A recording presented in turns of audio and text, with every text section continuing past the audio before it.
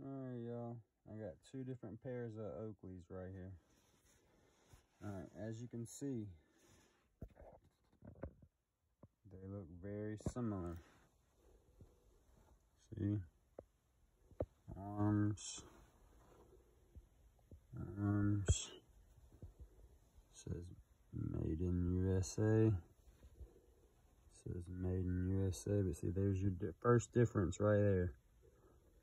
Look at that, made in USA, and that rubber piece is shorter.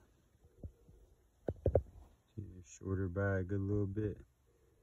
And look at the text. It's at a little angle, whereas that one's font is on a straight up and down.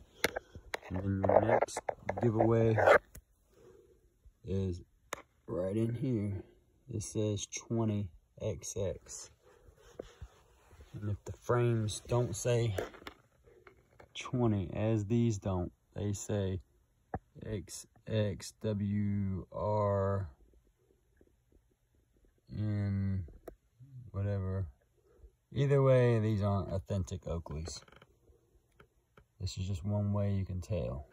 And then the quality, like from just judgment outside looking on, it don't look bad.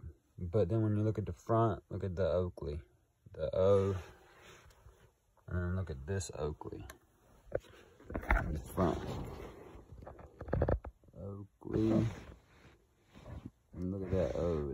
It's not even in the same angle or same size. See, as you can see, that's one way you can tell the fakes from the reals.